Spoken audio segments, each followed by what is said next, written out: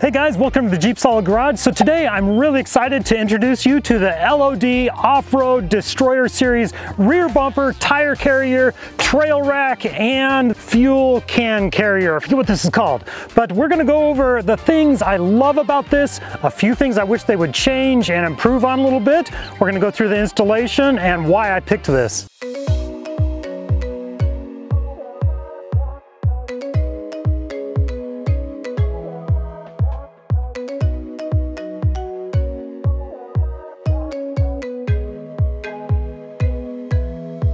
So this came in 3 different packages, all together weighs about 200 pounds. This guy down here, I think that weighs like 140 pounds. It is heavy. And they were not messing around with the packaging. I mean, good grief. Just trying to get into it has been a battle. I think it's time for a quick time-lapse opening sequence.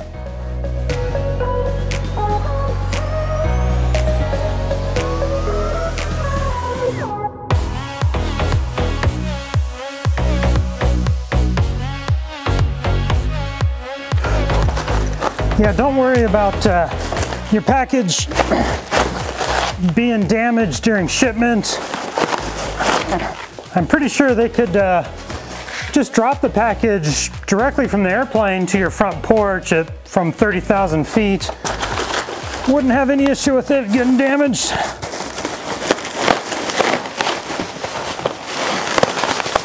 Yeah, they do not skimp on the packaging. All right, step 1, let's remove the old stock bumper here. Looks like it comes off with 4 bolts on this side, this one little bracket, and this little bracket down here, 1 little bolt there.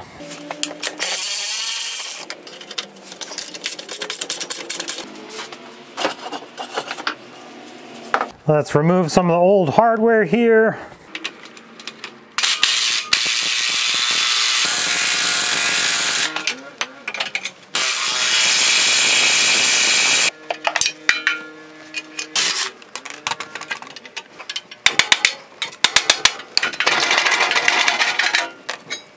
Now on each frame rail on each side, we're going to drill a hole right here. So centered on this big hole, 3/8 of an inch down, we're going to drill a 1/2 inch hole right there on both sides.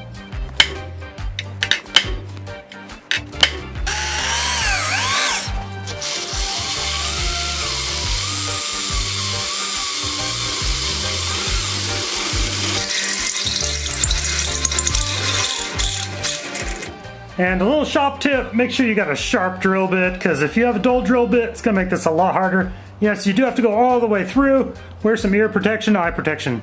Okay, so now on the bumper, you see these little brackets right here? So see how there's 4 holes? These 4 holes are gonna line up with the 4 holes right here on the frame of the Jeep, okay? Okay. So there's 2 little bolts right down here. And when those, when the frame of the bracket on that bumper is lined up with these 2 holes right here, we're gonna thread these screws or those bolts into the frame right here. So what I'm gonna do, I'm gonna have these 2 bolts ready to go in. Why don't you pick the bumper up and lift it up, and so I can line it up here and put these in place, okay? All right, let's do it. I'm ready.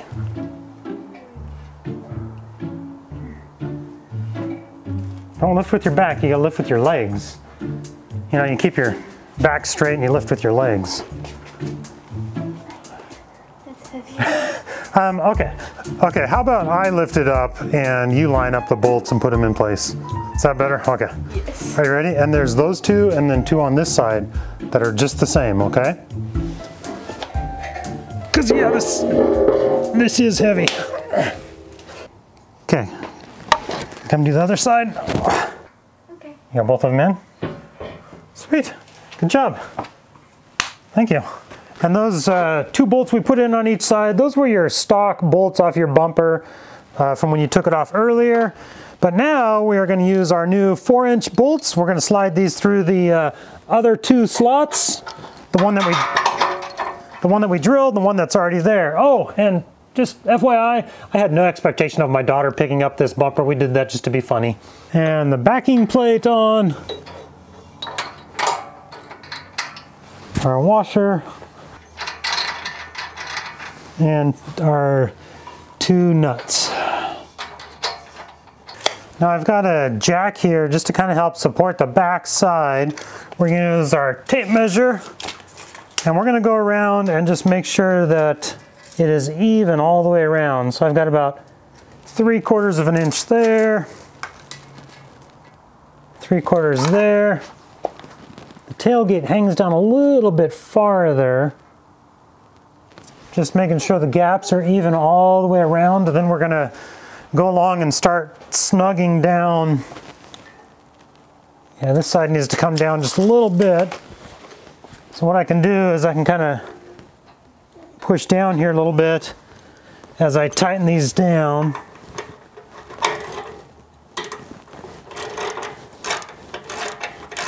And just kind of get things, start getting things snug while you are constantly checking that it's even. I moved the Jeep over a little bit just so it's on nice level ground, because I also am going to take a level and just make sure we're level, which, boy, we are really darn close.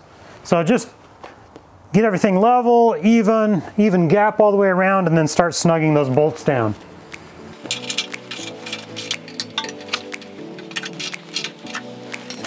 Now we're going to attach the safety chain bracket on the back with the 4.5-inch bolts. We've got our safety bracket there. We're going to put our 2 other 4-inch bolts in here into the frame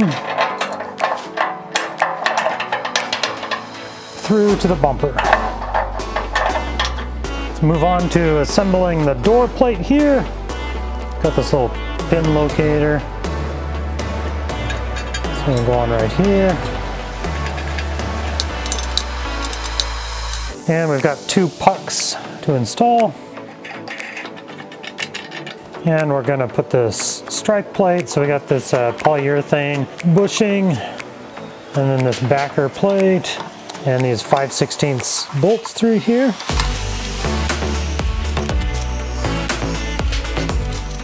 And we'll remove the old stock tire carrier.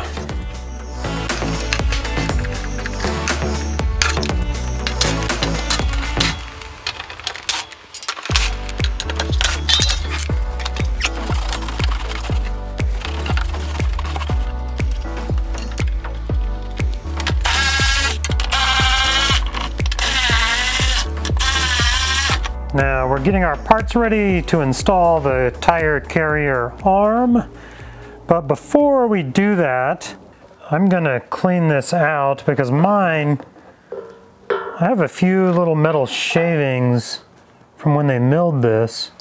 So I want to get all those little metal shavings out of there.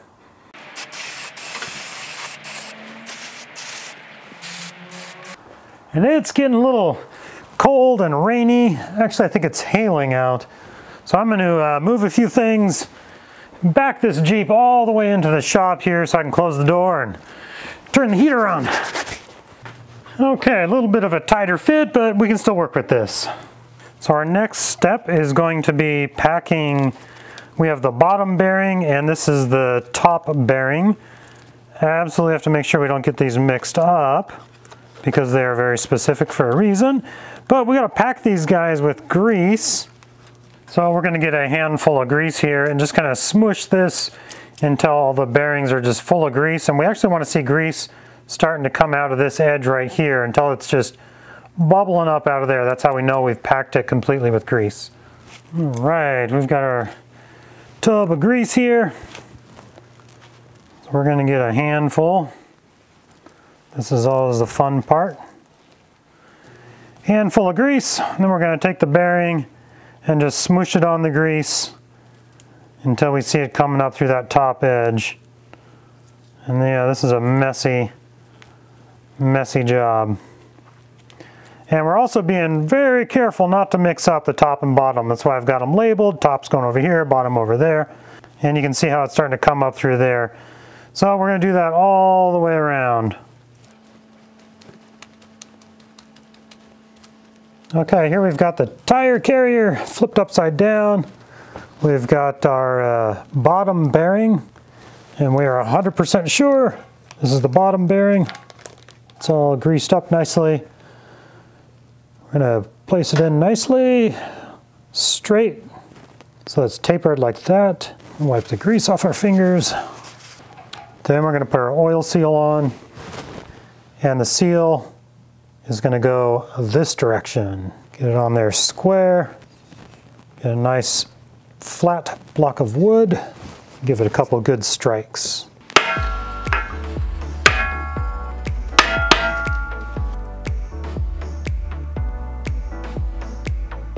Okay, now we can flip the tire carrier over.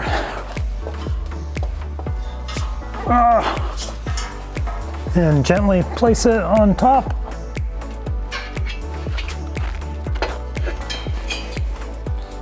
I'm going to grab the top bearing.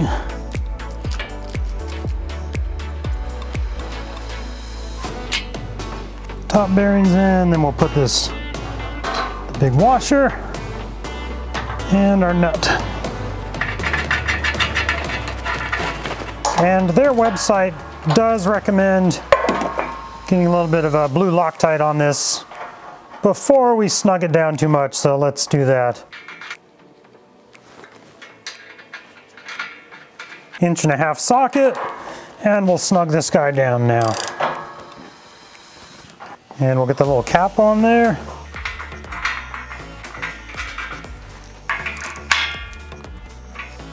Next, we're going to mount this little latch right here so that it'll close and hit the little strike plate there. Just like that. And we're going to use these smaller 1-inch bolts for this.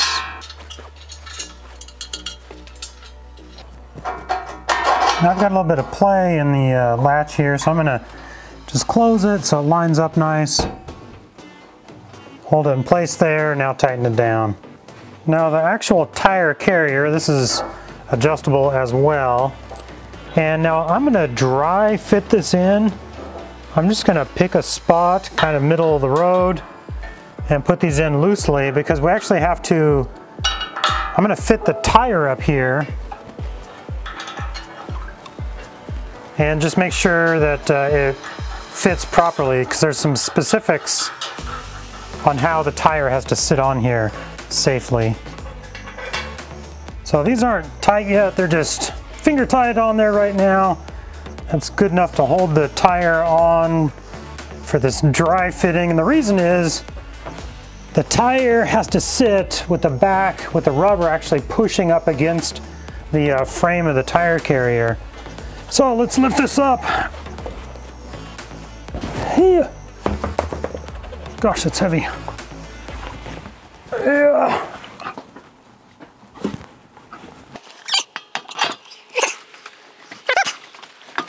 Because the way they design this, they design it for the lug nuts to actually pull the rubber of the tire into the carrier, into the frame. So you don't want it sticking out too far. It just helps snug it up. And this is out too far. So with it all the way back, I think it's all the way back.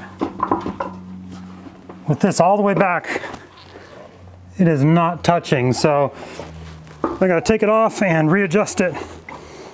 Okay, with it readjusted, now the back, the rubber is touching, making contact with the tire carrier. So I can take this off.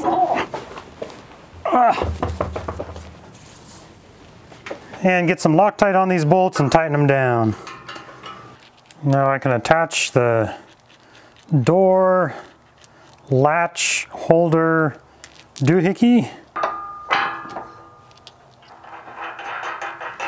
But before I tighten it down, I'm going to use a little Loctite on it as well.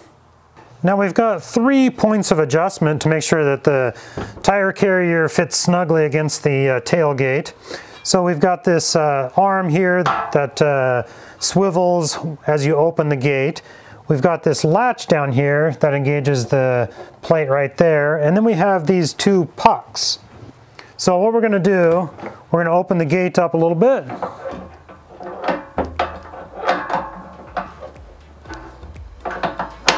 We're going to attach that arm, and what we want is when the tailgate is about 7 to 10 inches from closing, we want the pucks engaged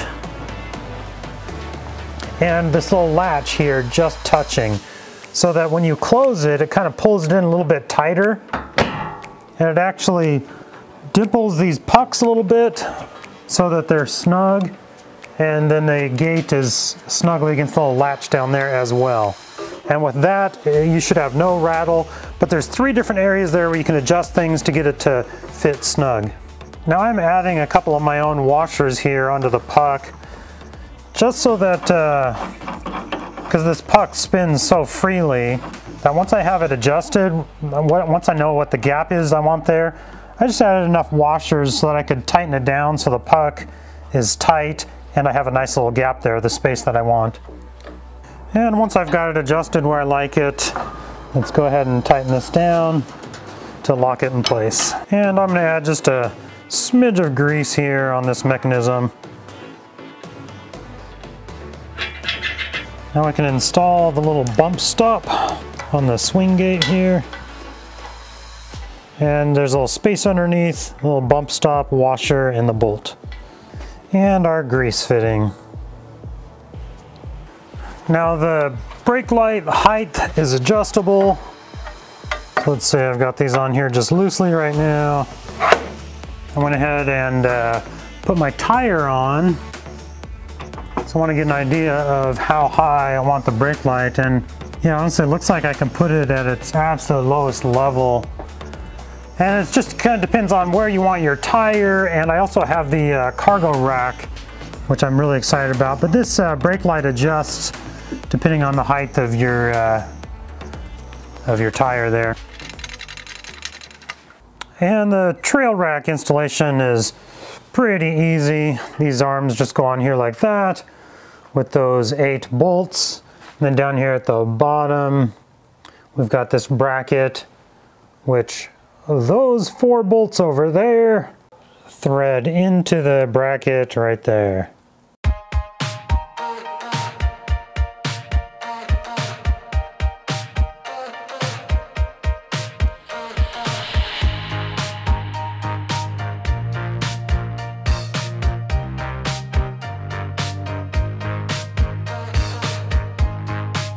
Well, it'd probably be easier to put the arms on and then the rack, but I wanted to see the height of the rack where I wanted it exactly, so I got a little 2x4 helping me hold it there.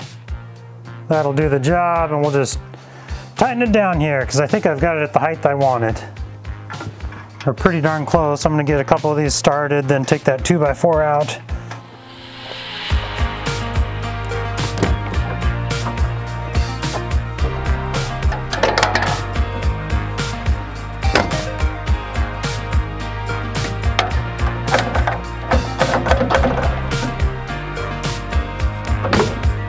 So now that we've got it installed, let's go over some of the reasons why I bought it. This is exactly what I wanted. One of the main features I wanted, aside from a high quality bumper, which everything on this is high quality. I have no complaints about the quality of the welds, the thickness of the steel, everything is top notch. But the one thing I love about this style of a tire carrier and cargo rack is your tailgate, your rear hatch opens as one unit.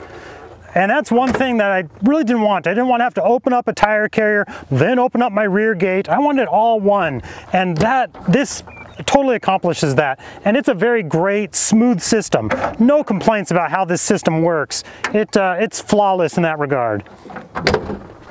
Of course, the other thing I wanted is I wanted the weight of my tire and cargo off of the hatch, the rear tailgate, and onto the bumper. And this accomplishes that. And obviously I ordered the trail rack with it because I wanted a way to haul some extra cargo, extra gear on the trail when I go camping. So this was a great addition. And here I'm only running 32-inch tires, but this trail rack is designed to be adjustable. You can raise and lower it depending on the size of your tire. The other thing I ordered was the tail light extension. So it's just a bracket that goes on the back right here to lift your tail light up. And this is adjustable as well, up and down.